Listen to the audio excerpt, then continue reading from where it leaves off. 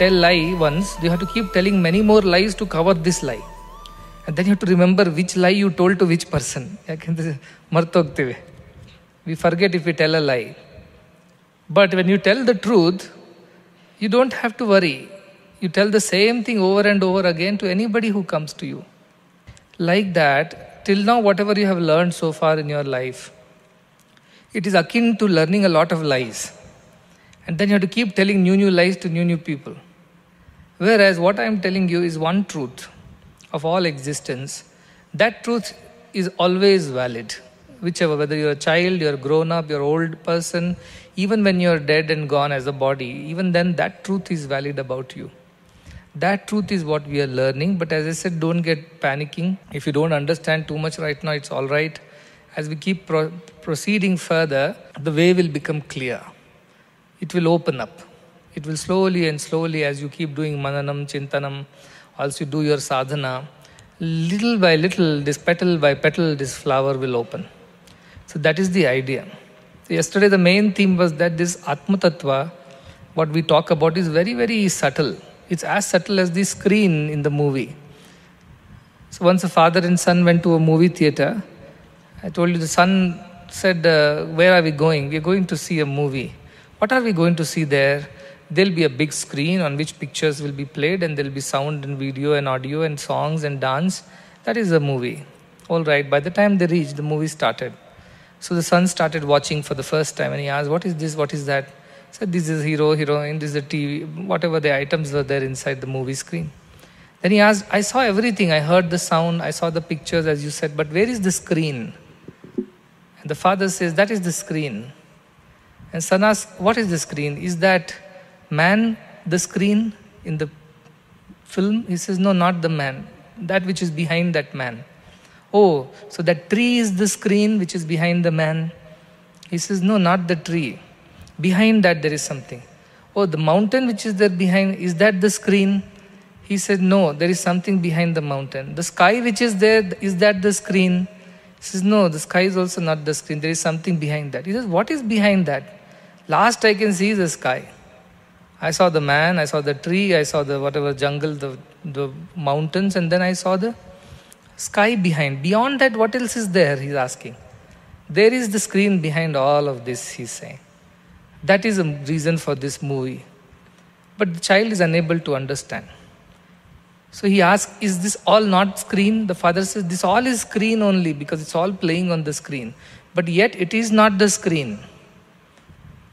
That is what I was telling yesterday. Anyad eva tat viditat. Anyad aviditat adi. It is different from the known and it's different from the unknown. That is the knowledge of the self. Because all the pictures which are playing on the screen are a part of the screen. Yet none of them is a screen. Likewise, you think of yourself as the screen on which there are 5 things being played. The body is being played. Behind the body, the prana, the life force is being played. Behind the life force, mind is being played, which controls your thoughts and manages your body. Behind that, there is a discrimination, a buddhi, intelligence which is being played, which understands hot from cold and good from bad. Behind that, there is an experience which is being played. When you have a hot cup of coffee in the morning, on a cold winter morning, you feel happy. That happiness, the feeling itself is one of the things. The 5 things are playing on this movie. Like the man, behind that there is a tree, behind that there is a forest, behind that there is a mountain, behind that there is the sky, and behind that there is the screen. Likewise, there is a body, behind that there is a life force, behind that there is a mind which thoughts, behind that there is the intelligence, behind that there is the experience, and behind that is the very fundamental basis on which all these 5 are working. Can you understand this example? So are you the body? Yes and no. Are you the mind? Yes and no. Are you the prana? Yes and no. Are you the vijnana or the knowledge? Yes and no. Are you the experience of all these things together? Yes and no. Because are you the tree? Is tree the screen? Yes and no. Yes, because yes, it's on the screen. No, because it is actually not the screen. The screen is actually the one on which the tree is showing up. Likewise, all these 5 things are showing up on that true self that you are. Theoretically, get it into your head. that I am not just this body and mind and prana and vijnana and the experience ananda kosha. Behind that there is something on which all the five are being played. That is what I am. Get this just as a theory in your head. You understand? Very good.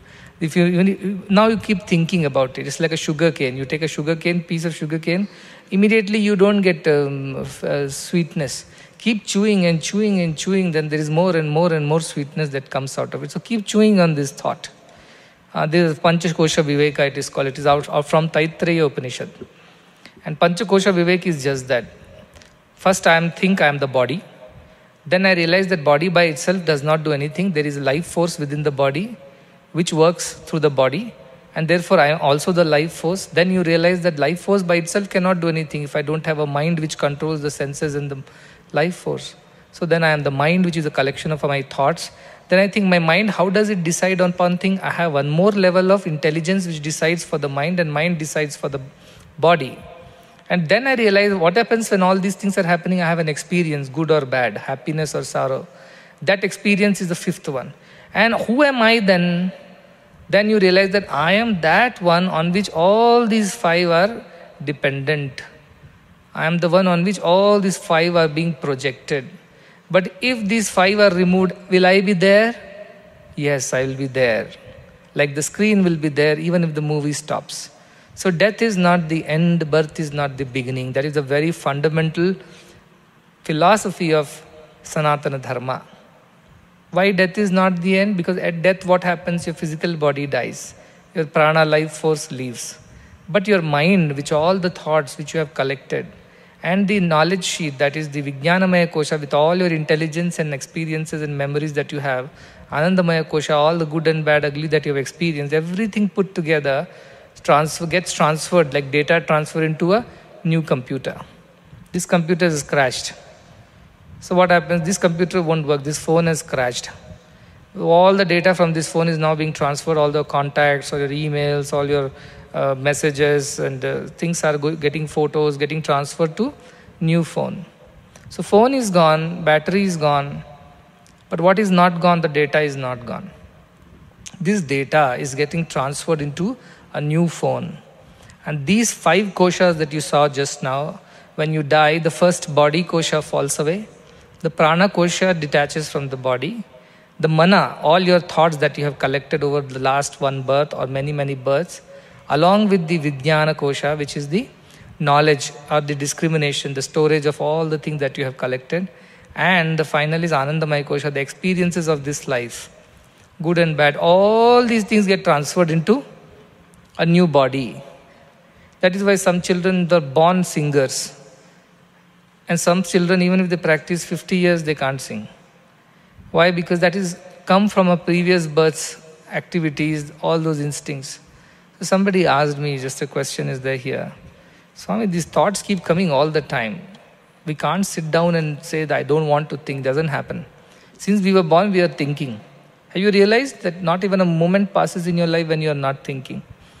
You are thinking of something or the other all the time. Do you realize that? Have you noticed that about yourself? Even if you try to sit down, you start thinking that now I am meditating. Even that is a thought. All this time these thoughts are there. They say around 16,000 unique thoughts, different thoughts a mind thinks per day. It's a unique thought. Then their repetitive thoughts will be there. That will run into 50, 60,000 then. Because one thought we think 3 times, 4 times during the day. 16,000 thoughts pass through the mind every single day. Average mind. So you can imagine how much your mind is so busy. Now to put that mind to tell that stop thinking a little bit, calm down, it's very difficult because you're used to thinking. So the more number of years you have spent on earth, the more you have thought. It means the more difficult it is to tell the mind, calm down, calm down. It's not possible. It needs something to think about. So first step is what? Instead of thinking about these useless things which will not last, as Nachiketa says, it won't last tomorrow. So many empires have been built and died. These mountains are a witness to many attacks, many fights in this area. So many emperors fought for this land. And while they lived, they thought they are the ones who rule this and nothing will happen to them. But after some time somebody attacked, they lost the battle. Somebody else ruled this place. However glorious and amazing they sounded at that moment, after some time, none of this existed. So the idea of that is that because this mind, why should you think of all these things which won't exist tomorrow? So let me think of something which is permanent. So that is why I told chant something like I am divine or Aham Brahma or something like that. So somebody wrote a question, Aham Brahma Swami, again Aham, ego is coming no in Aham. So how do I deal with this now? What should I chant? So I said, see, first of all, you have already an ego. What is the ego? Ego is identification with this body. If somebody says, who are you? Without doubt, without a moment's delay, you will tell, I am this body and this is my name. It's without, because from childhood it has been taught. You are the body with a name. So when the first time anybody asks you, the first thing that you say is, this is what I am. This body with a name is all that I am. But behind that you have to remember, or you have to be aware that this is for the sake of loka vyavahara, for the transaction of the world. Behind that I am what I am. So the idea is that so many things have come and passed. Mind is so used to thinking that you are the body with a name. Suddenly mind cannot all of a sudden think that no, I'm something beyond this. It's not possible for the body because it's a habit. If you've been doing something, it becomes a habit. Then I say, even if you remove the H, a bit remains. Even if you remove A, bit remains. Even if you remove B, it remains. That is habit. Therefore, habit of knowing ourselves as the body and mind ever since we were born, the first ignorance that was taught to us was namakarana. Namakarana, samskara. Give him a name, give him an identity. That's where the problem began. That's why Madallasa, a great queen from the past, when her children were born, she would not tell, your name is this, your name is that. She will sing to them. Alalabai Suddhosi, Buddhosi, Niranjanosi. You are the pure Shuddha, like the screen which does not get affected by the scenes that play on it. Bad scene, good scene, nothing touches the screen. Shuddhosi. Buddhosi. Also you are aware that you are screen and you are not the movie. Buddhosi. And Niranjanosi. Niranjana means always busy, always lost in one's own revelation, all busy, happy within oneself. Why the screen, would you think screen becomes sad when a sad scene starts? Or screen starts becoming happy when a happy scene starts? Or when it rains, does the screen become wet? Or when there is a scene where there is fire on the screen, you think the screen becomes burnt? None of this happens. It appears it is happening like that. Niranjana, you are within yourself busy. Outside, whatever is happening is not affecting you. Samsara maya parivarjitosi. This idea that I am the movie and not the screen is maya. Maya means believing something, it exists, whereas it does not exist. That is maya. If you think it exists, whereas it does not exist, that conditioning is called maya. So the normal person will come and see what? Movie. The hero exists in the screen. But if you go there, it does not exist. Can you catch hold of that hero in the screen? This is maya. The idea that it exists there, whereas it doesn't exist, that is maya. So Madallasa says, oh my dear child, samsara maya parivarjitosi. You are above and beyond. You are unaffected, untouched by this illusion that it exists, whereas it doesn't exist. Like the hero in the screen does not exist. Like that, you as these characters don't exist. You as the screen do exist. On your mind, all these characters are being played. You are a brother one day, you are a sister, or you are a son, you are a father, you are an uncle, you are an aunt, you are this and your teacher and a student. All these roles are getting played on you. You are untouched. But somebody who sees you from the outside, what will they think? He'll think you are the brother, because the brother picture has come up on the screen right now. And you start talking, behaving like a brother to your sister or siblings. Somebody sees your father comes and sees you, the screen that you are. The moment your father comes, what emerges on the screen? A son or a daughter emerges. And that son or a daughter now behaves according to the father. After your father goes, your friend comes. Immediately the new person that appears on the screen is a friend. You only as a friend to your friend. Then suppose students come in the class, your screen now shows you as a teacher. And students look at the screen, but they don't see the screen, they see the teacher on the screen. You understand what I am saying? And when everything is off, you are within yourself, you are just the screen. You are neither a father, mother, brother, sister, nothing. When you are doing nothing, let us say there is nobody around you, you are in your own room. You are yourself. So like that, world is like a movie theater. You are the screen, people are coming and watching you. When your father comes, he watches you as a daughter or a son. When your brother comes, he watches you as a brother or a sister. When a teachers come in front of you, they watch you as a student, good or bad student. Likewise, anybody who comes in front of the screen, they see the movie that is going on you. And you become the characters, brother, sister, father, mother, uncle, this, that. But at the end, who are you? You are just the screen, which portrays all these characters. So you are all of them, yet you are none of them. So this analogy, you have to get it very, very deep and right in your mind. If you get this idea right, your life will be right. You'll just do acting. When your teachers come, you will now become a student and behave like a student. When teacher goes, your parents come, you'll become the child and behave like their children. When your brother comes, you'll behave like a sibling. When a friend comes, you'll behave like a friend. When your uncle or aunt comes, you behave like a nephew or a niece. When God comes, you'll behave like a devotee. Everybody will behave according to who is coming and watching you. If nobody comes and watches you, you can just be the screen. You don't have to project anything to anyone. That is what happens to you when you're in deep sleep. Your projections are switched off. You're neither a brother, nor a sister, nor an uncle, nor an aunt, nor a man, nor a woman, nor young, nor old. You are just the screen in deep sleep. That is why deep sleep is very pleasant. Have you noticed that when you have a good deep sleep, you feel very happy? Very fresh you feel. Because your mind has gone back to rest. It has stopped thinking that you're a student. Your exams are over, it has stopped thinking that you're a student who has to write exams. So at that moment, mind has withdrawn itself, the projections have been switched off, and you get into deep sleep where you are just the screen. Yesterday, like when we switched off all the projections on the TV, what remained is what is truth. On the TV, various things were played. Like that on you, on your mind. This mind takes many shapes.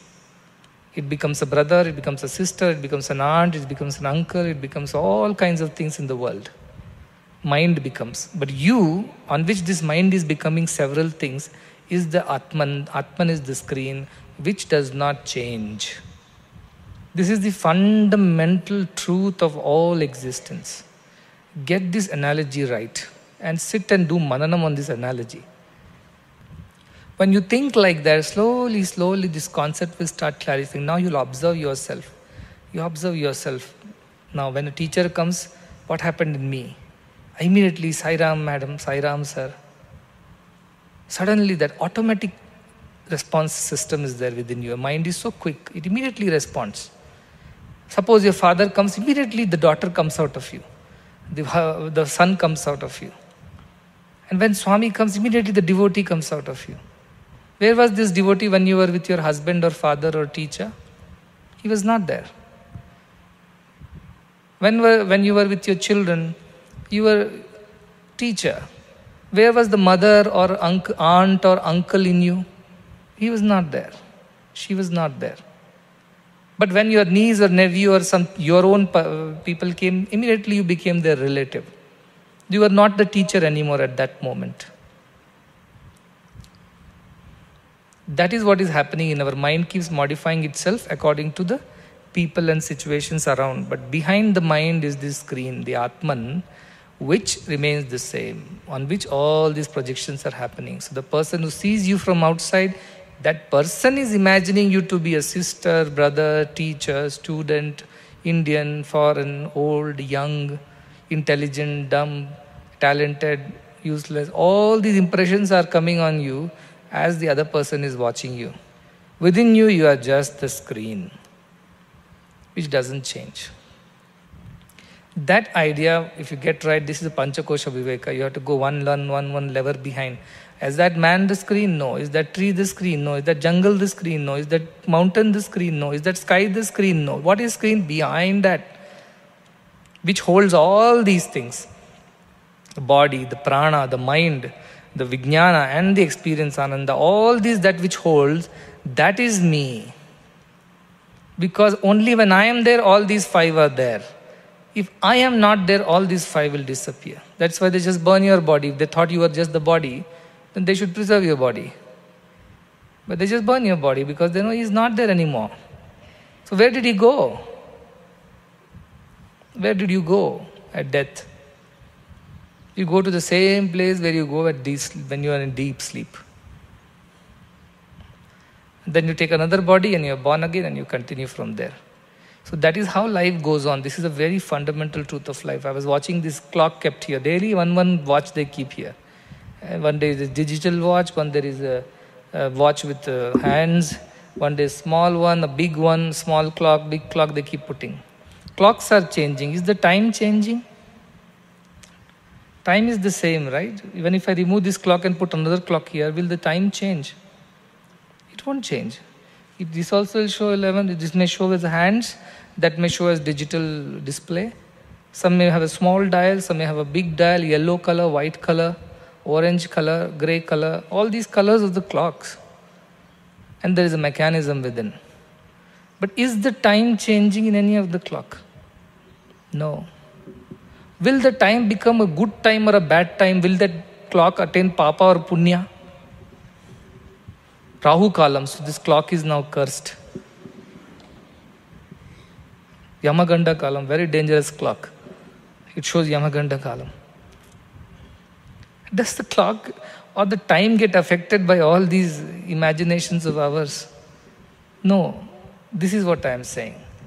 That this time, if you want to compare the truth, clock is the whole idea, the body, mind, processes, thinking, discrimination, all this is the clock part of it. The time part of it is you.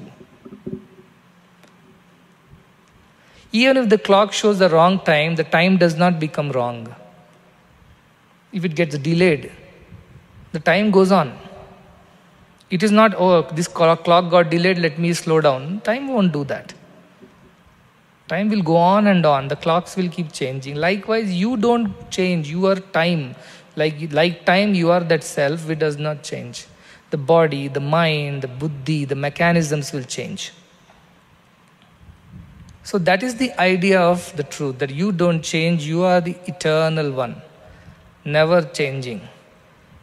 Whereas the world around you changes, even your body changes. You're born a baby, grew up a young man or a woman, then became an old man and woman, then you are dead.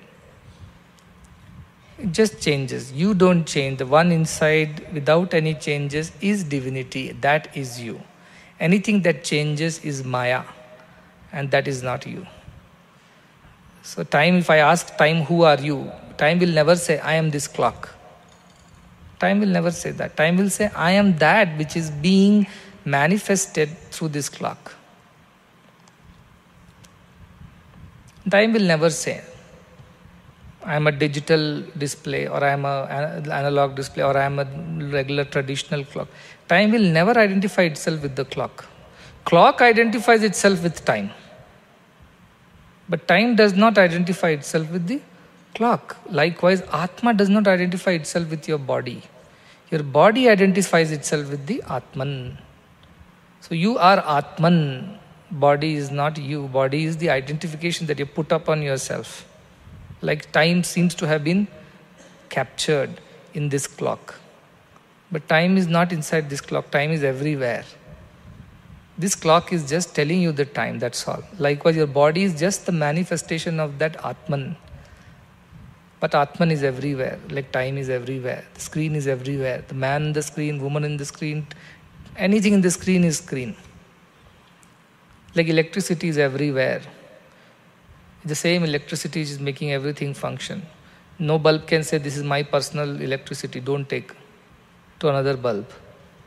Everybody is going through the same experience of electricity. But because of our bulbs, or be our fans, or lights, or AC, or a TV, or a mic, the expression of that electricity is looking different.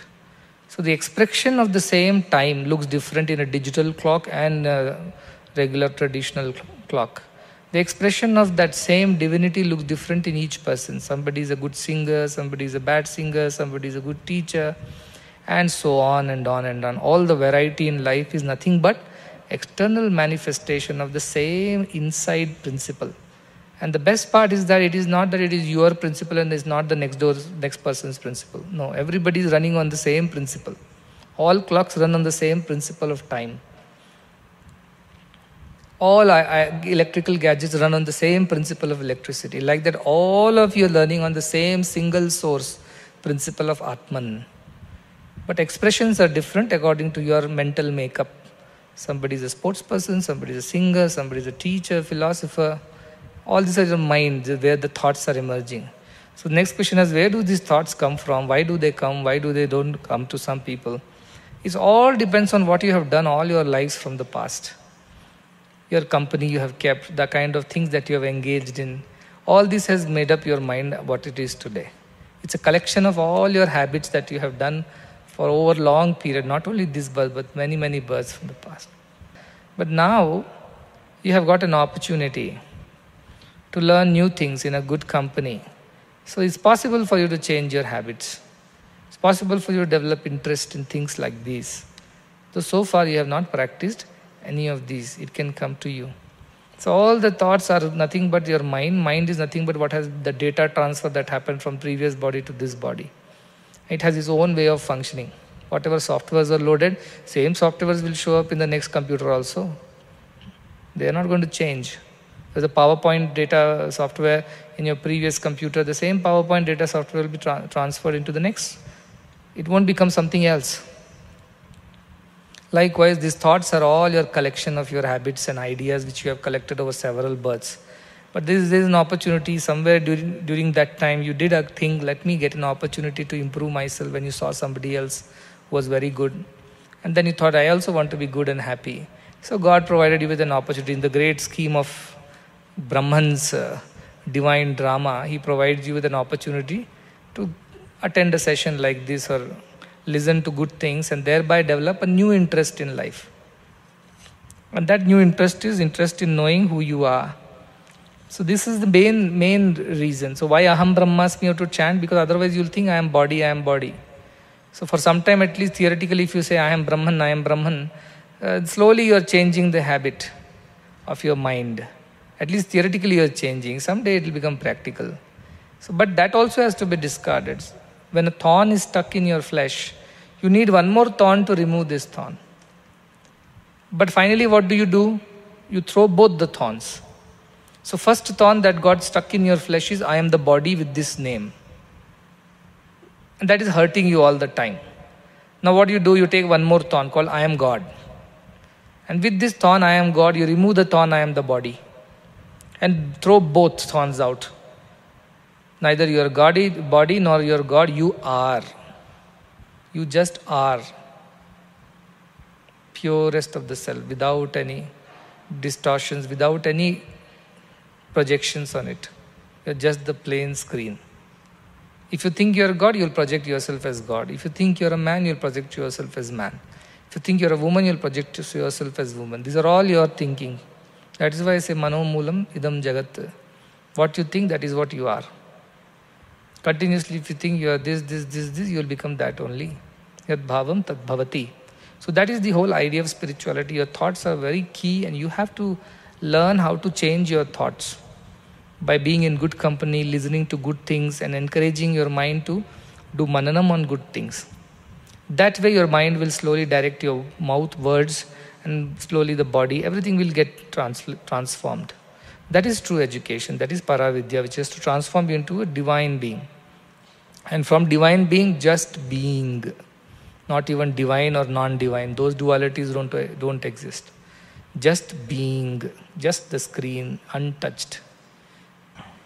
So yesterday the last shloka we heard was Na narena varena prokta esha suvignayo bahudha chintyamanaha ananya prokte gatiratra nasti aniyan hi tarkyam anupramanat. When a person who is covered by a certain delusion or ignorance or certain idea speaks of it, it cannot be understood clearly because many people speak of it in many ways. You just don't know which way is the right way. Some say you're Advaita, some says you're Advaita, some says Vishishta Advaita. Different people think of different ways about your existence. Ananya Prokte. But when only the person who has learnt it or realized it speaks about it, gati ratra nasti, there is no doubt left, there is no other way left. You understand it because this is anoraniyan, which is aniyan means very subtle. Atom itself is subtle. This is subtler than the atom. The logic is not, you cannot prove atom by logic. It needs a certain sophisticated device. Like that, it's very difficult to understand it by mere logic. It's a very subtle logic, therefore it is difficult to understand. They have talked about anorani. Anu means atom. And generally if you look at the history, these Upanishads will be thousands of years old. And they were not written down, they were just being spoken for a long time till Veda Vyasa decided to compile it and bring it in a written text form. And then he did whatever they did, and this is what it is. But look at the idea of Anu, atom. When there were no microscopes, electron microscopes, nothing was there. So to say, the first time the atom by human being anybody told was Democritus in Greece. That 450 BC he first told atomos. Atomos means that which cannot be broken any further. But 2000 years they dumped that idea that such a thing exists. And then when did they next thought about atom? John Dalton was there. He came up with the theory that there is something called an atom, which is a fundamental unbreakable unit, that is the last one. He did some experiments and came to that conclusion. Then somebody else went over and above him. J.J. Thomson went and he performed a vacuum tube experiment and proved that there are electrons which are smaller than the atoms. And that was not enough. Then further investigations were made. Rutherford did some more experiments, gold foil experiments they call it. And he came and said, no, there is some positively charged particles here. When I pass the alpha particles, they sometimes get deflected, backscattering happens, sometimes they pass through the space. Something is there inside the atom other than electrons. A lot of space is there, he said. And also a positively charged particle inside which deflects the positive. And then they discovered there is a nucleus. Then Bohr did his experiments, found that electrons revolve around in orbits. Then Schrödinger came and said, no, it's not orbits, it's orbitals. It's a space. Then Chadwick came and told, no, neutrons are also there, not just protons and electrons. And still going on. Now we are running through the wave equation that we call it, quantum mechanics. Now they're saying we are not sure atoms, actually electrons are particles or waves. We are not sure of that. But all this discovery of atoms started at 1800s. Whereas our Yamaraja, he's saying Anoraninya. That time itself, Anu, he explained the concept that there is something called very fundamental, indivisible part of all the existence which is called an atom. So that rich was our understanding of systems. So you will say, did they have a microscope? Did they perform these kind of experiments? Did they have these detectors? None of it they had. Then how did they know that something called atom exists? Because it cannot be seen by the eye. So how do they know that it exists? This is what is called, if you know that, you know everything else. If you know that, you know everything else, because that is everything. It's like you knowing your own hand. You don't need a microscope, you don't need a lens, you don't need a... you can see, no, this hand exists, this is what you are. If stomach, you're feeling hungry, how do you detect that you are hungry? Is there an instrument required? No, you just know it within yourself because you're hungry, you're happy, you're angry. Like that, Yama and all these rishis just knew how far are stars, where is the moon, how far is the sun. They told diameter of earth in those days without anything. And how far is the moon and sun from earth. How did they get to know all these things without any proper telescopes and microscopes and nothing? This is that jnana, Brahma jnana. Once they become Brahman, they just know everything, because Brahman is the all-pervading thing. It is in everything. Therefore, you just know everything. By just focusing on something, you get to know all the properties of that thing. They did not have these sci-fi scientific equations to say it, but they just said it in one sentence. That Anu did exist. Yamaraja said it then back. So you have to also pay attention to these little scientific revelations which are there in the Upanishads. The creation, Aitareya Upanishads are very scientific. You can actually match it step by step with all the discoveries that the modern scientists have made about the universe's origin, Big Bang and all that. Aitareya Upanishad is just that. So the idea is that our people always knew that because they knew Brahman.